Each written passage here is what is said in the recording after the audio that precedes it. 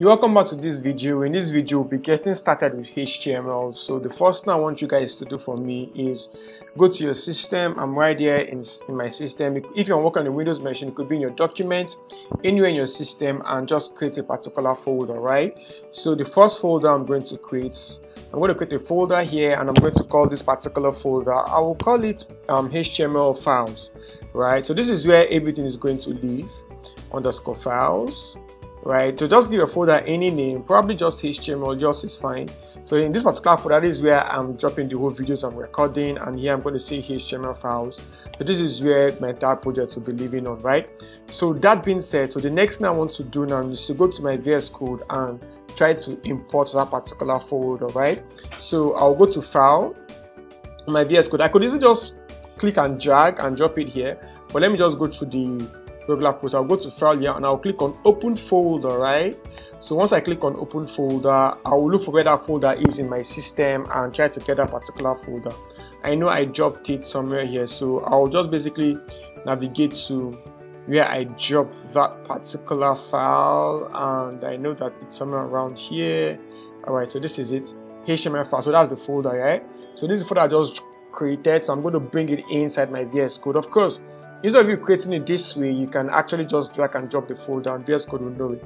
So the moment I do that, VS Code will do this for me. Do you trust this author? Yes, I trust this author, and so on and so forth. I'll just close this, and yep. So I have my HTML folder showing HTML underscore files, the new folder I just created inside of my VS Code, right? So the next thing I want to do right now is to create my first file, right? But before I create my first file, I want to talk about like the definition of HTML, HTML file structure, and so on and so forth, right? So let's just do that verbally, right? So HTML on its own stands for Hypertext Markup Language. Hypertext markup language. In other words, HTML is not a programming language. HTML is a markup language, right? So it helps us to be able to build the structure of web pages. Now, the next thing I also want to talk about is file extensions, right? So file extensions are ways that computer systems be able to like categorize different files according to the group that they belong to. For example, images have the regular file extension of PNG. So whatever is the name of the file, you see .png. If you create a file with MS Word, for example, whatever is the name of the file, you see .docx, which is document file and extension, and other stuff. Photoshop files have the normal extension of PSD. So in this case, HTML files have the extension of .html, whatever name you give it, .html, or better still, HTM if they want to add the L, right? So I'm going to create our first file and I'm going to drop it with that file extension. So I'm going to create a first file here, and by clicking this particular icon here, I'm going to create a first file, and I'm just going to call this one basic, right? So let's just call it basic.html. So the HTML that I'm adding there is basically the file extension. As I said earlier on, if you notice this particular icon here is changing, right? Remember to type something else, right? It does not understand that particular file. But if it does HTML, it's the text editor, which is VS Code, understands that.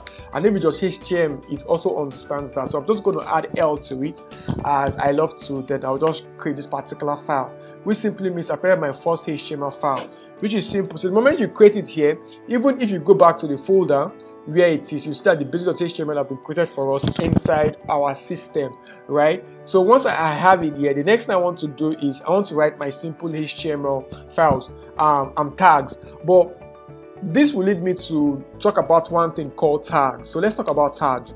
So one way I love to teach newbies HTML, I have to tell them that, okay, HTML is a game of tags, right? It will simply means that if you know tags, you automatically know HTML. So HTML have like hundreds of tags, of course, which I don't think anybody knows the whole tags of HTML, but of course you can know a handful of them that will allow you to do whatever thing that you want to actually do or create or build, right? So that being said, what are tags? So tags in HTML allow us to categorize our information on our web page, right? So they allow us to categorize several information. So we have several tags, right? And all you need to learn in HTML is basically tags, right?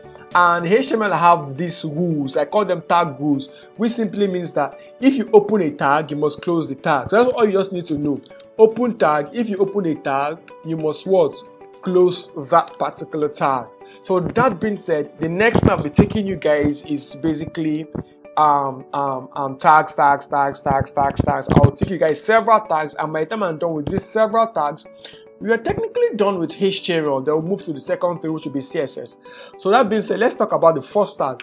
So the first tag that we're going to talk about in HTML is the particular tag called HTML on its own. And one way you define that a certain text is a tag is by creating what we call the angle bracket. So we'll call this angle bracket. It could be your less than or your greater than sign on your keyboard, but definitely we call it angle bracket here. So inside the angle bracket, you want to write HTML, right? So once you write HTML inside the angle bracket, you have like your first HTML tag.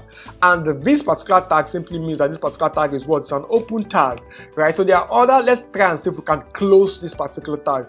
Remember I said that in HTML, we should be able to what? Open and close a tag. So I'm going to do this, and I'm going to add / and I'm going to write HTML. And of course, as you can see, just because I added a / here, I have automatically closed that particular tag. So let me zoom in a little bit and show you guys what I'm trying to see. You see, just me by adding / here is closed. So this one without the / is open. This one without with the / is closed. But if I type HTML like this, right? HTML like this, no, not this. I just want to type it HTML, right? Perfect. So HTML like this is not a tag, it's a text. So what makes this a tag in the first place is the angle bracket, right? But if you write it without the angle bracket, it's not a tag, it's a text. And if it does not have the /, it's an open tag. If it has the / it's a closed tag. So one thing you want to know in HTML is that anytime you open a tag, you want to close the tag. So the next thing I want to talk about is what I call the HTML basic structure. So let's talk about the HTML basic structure.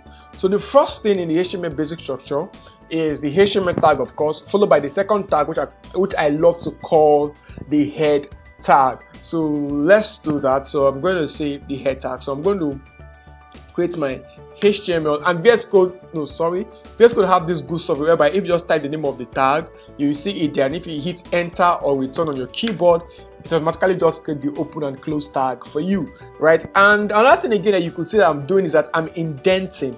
What do I mean by indenting? I'm trying to give a reasonable space that will allow me to read my code, right? So many people have asked me, Samuel, is it possible if I write my codes like this without basically breaking it to the next line and so on and so forth? Will it still work? Of course, it will still work, right? So the reason why we indent is because we want it to be clear enough for us to read. So I'm going to hit enter and try to indent it. And when I'm indenting it, I try to indent it according to hierarchy. And VS Code is also good to help us do that as well. You could see that VS Code is automatically helping us to actually arrange it well as well. So I have my head tag, and instead of my head tag, I have another kind of tag that is inside the head tag that is called the title tag. So basically, this is where the title of our file comes in. So in this case, I'm just going to name it basic structure. So I love to call it basic structure because every HTML document out there in the world has this exact structure, right? And that's why I call it basic structure, right? So the next I'm going to have is the body tag. All right. So you could see that the body and the head tag is basically of the same hierarchy, right? The body and the head tag is inside the HTML tag, and the HTML tag is inside the title tag. So how many tags have you guys learned so far? You guys have learned 4 tags: HTML number 1, the head number 2, the body number 3, and the title tag number 4. Right? So let's just type a simple text here, right? So let's just type hello world inside here.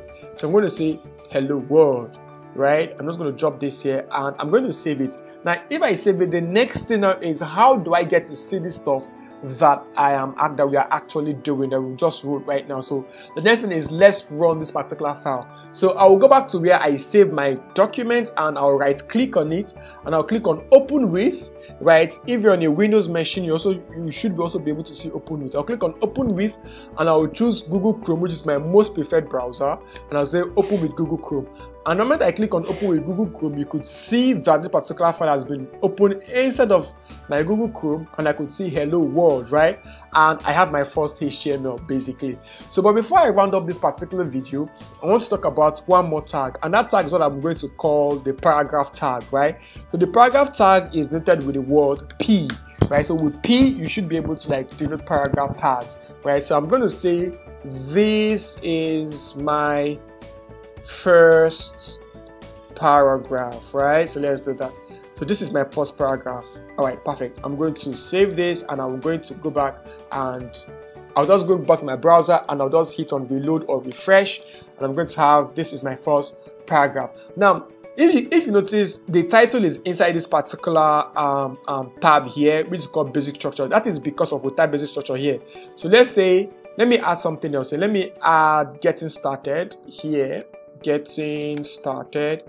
Let me assume that the title of this particular file is getting started. I'm going to save it, and if I go back and refresh, of course, you're going to see that the title has changed to getting started. So this simply means that everything that you guys see on the web or on a particular website, they all come inside the body tag. So right here, everything here on this white space is the body tag, while this upper part is actually the head tag, right? So this is the head tag of the document and the body tag. So I'm just going to Control Z and leave it back to basic structure, and that is where I would love to leave it. And there you go. And don't forget to actually subscribe to the YouTube channel and definitely ask me any questions inside the comment section if you have any questions at all. So see you guys in the next video.